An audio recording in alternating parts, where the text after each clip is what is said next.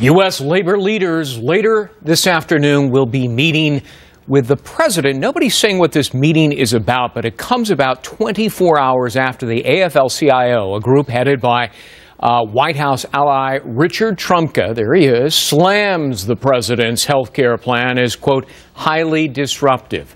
Joining me now to talk about it, Fox Business Network, Stuart Varney. All right, so the unions backed Obamacare, but they didn't know what was in it. You know, it was 2,500 pages long, 18,000 plus regulations, pages of regulations. And now they know, don't they, Stu? Yeah, and they don't like it. So this afternoon, it's crunch time for Labour and Obamacare. 3:35 Eastern Time, to be precise. The President, the Vice President, Richard Trumka, Labour leaders, they're all getting together in the Roosevelt Room, and there's going to be some pounding of the table because Labour wants changes to Obamacare. Specifically, they want tax subsidies. Now, the background here is that Labour provided lots of money and campaign workers for the campaigns of 2008 and 2012, and there is an implicit threat. If you don't change Obamacare, we might not turn out the way we did in 2014. I'm going to quote for you the Labourers Union chief. They've got 550,000 U.S. members. They say, if you don't fix Obamacare, repeal it.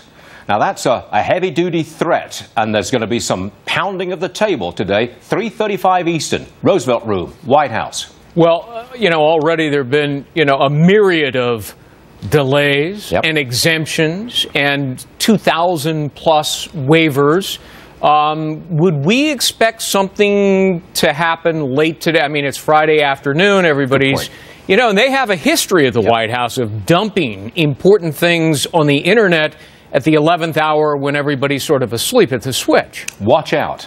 The administration does indeed have a history of an information dump, of information that they don't particularly want the media to pay attention to late on a Friday, right before the weekend.